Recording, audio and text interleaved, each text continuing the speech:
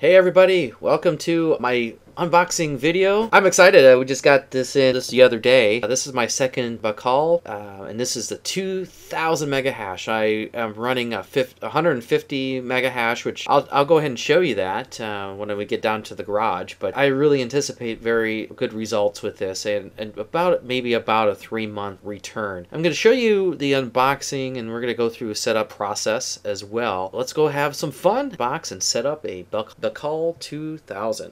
I've had this Baikal 150 since January, and it paid off itself in April, and it's doing anywhere between $40 to $80 a month. But now we got the granddaddy of them all, the A2000. So let's open it up.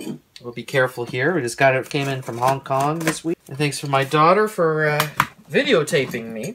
Some styrofoam. Here she is A2000 with an intake fan and 2 ASIC boards. And what we'll do is we'll bridge these two together, hook it up to an RJ45 connection, and connect it to 4 PCI. Now you could use an Antminer, you could use an HP or Intel server board with a knockout board. I just happen to have this laying around. Got this for like $24 on sale. Okay, so for this, my test bench, I'm going to use this 500 watt power supply.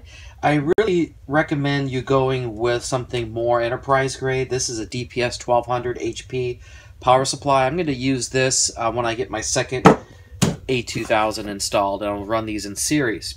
Also, be careful if you're going to do a power supply like this. You can do that. First of all, I would recommend you do get a professional termination plug, but make sure you only use 1 PCI-e per run. Okay, no more than 2, because what's going to happen is if you put too much load on this, these will burn.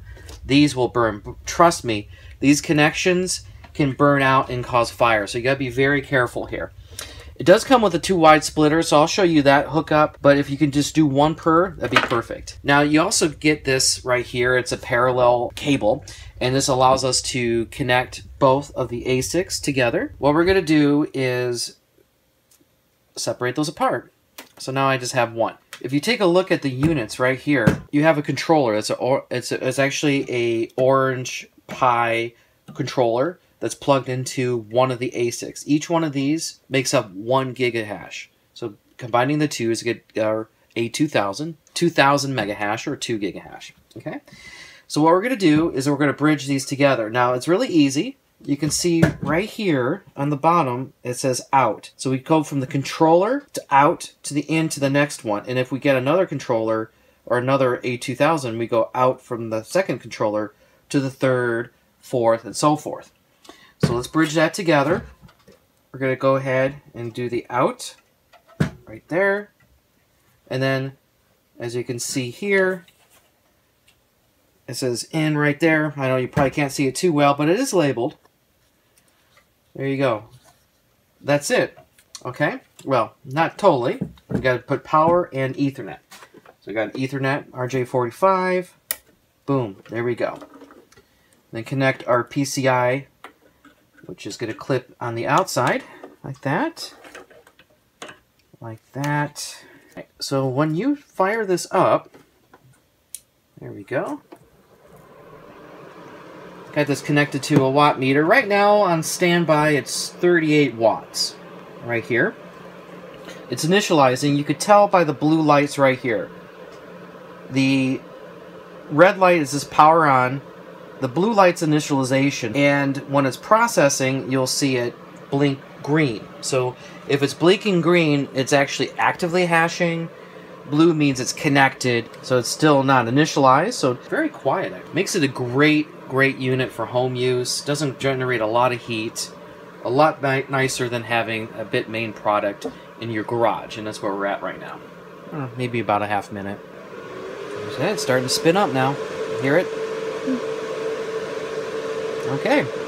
As you can see, the blue lights means established connection, and it is hashing currently on that and on this. So if you don't have 2 blue lights like that, that means something's wrong with one of the blades. Alright, let's go actually set up the Baikal web interface and get it pointing to our pools. Okay, now that we have it set up, let's make sure that we can talk to it. So we just do a ping, B-A-I-K-A-L, or Baikal. That's the default host name that it has. Okay, we got IP ready to go. And we can put that IP in there, or we can just type in the Baikal. We already have it here set up. I had already had it auto. The default password is Baikal, all lowercase. Go. Okay, so now that we're logged in, the first thing that you'll notice on the dashboard is that it's at 2 gigahash. If only one ASIC is running, you'll see 1 gigahash and one ASIC running. So we've got the two, and we are really, really in good shape. And they're running super cool. That is awesome. But as you can see, the current active mining connection is default from somebody, and I think this was a used unit, to tell you the truth.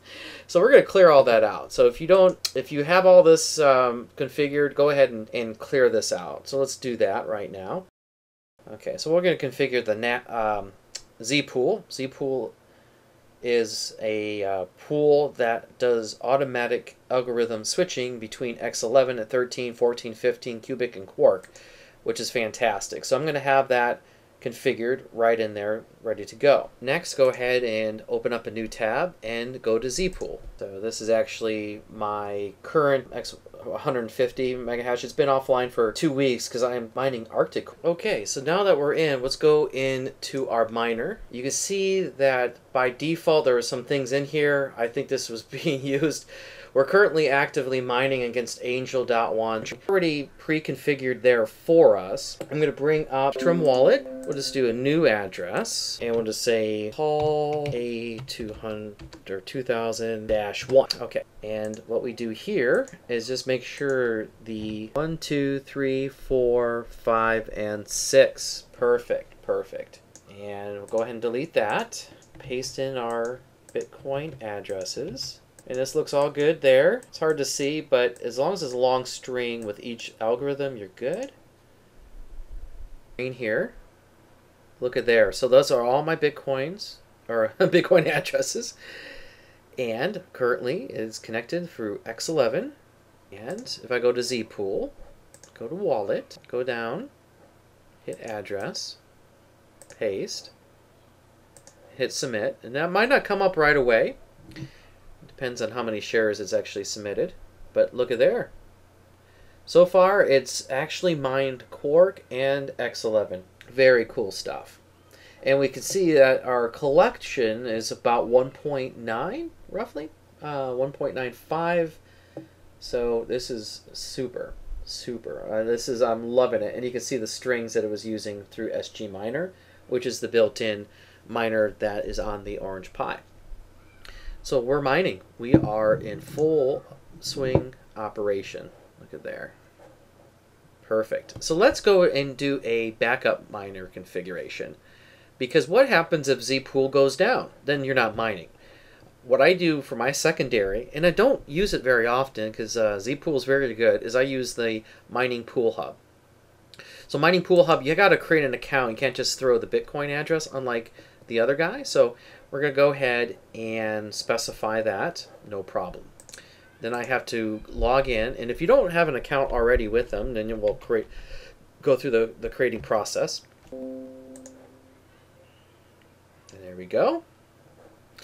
Okay, then go to sign up. Okay, so I got that all ready to go. Let's go register now after we did the sign up. All right, so go ahead and log in. So now we'll go ahead and log in, and there we go. Okay, so first of all, let's go to auto exchange. Currently, it's not set to exchange your altcoins to any other coin. So what I do is I set it to Bitcoin. I want to get paid in that, so I'll just set auto exchange. Okay, next we hit on hub workers. Okay, and then we're going to put our worker name on there, and we'll call this A2000-1. And we're just do a password of X. And it's going to take your username dot. Okay, so then there we go. Okay, then after a while, what's going to happen is that will start getting balances. Once you get a balance of a certain coin, then you can actually add a wallet address by just clicking on this. So if you click on Manage Wallet, then you can put your payment address, what the overall threshold would be, and also put your PIN in that you used during the setup. Okay, that's all you got to do. So actually, you won't get this far until you start mining to it. So it's showing you a little bit ahead of time because you might be like, how does it know where to pay me? And that's how it would do that. So let's go back to our miner. And then here, we're going to do my username. There we go. And remember, we did X as the password. There we go. This is down. Also, you could do a backup. So if you just hit backup itself, it creates one of these files. And then you just export the backup file to a zip. And that's right there, your zip file. Just save that, and you're good to go. Overall, right now it's doing really well, slightly over 2 gigahash, which I'm pretty happy with. And it's going to be flipping around all these different pools, and that's really a good place to be. Yeah, so that's a configuration overall. I hope that was helpful. I know that not having instructions is pretty painful, and I really love these guys, and I'm going to have these supplement my main miners with Gigawatt. Perfect device for home use, by the way, as I mentioned in the garage. Thanks for watching, and I hope you have a great day, and if you haven't, please subscribe and like the video. Bye.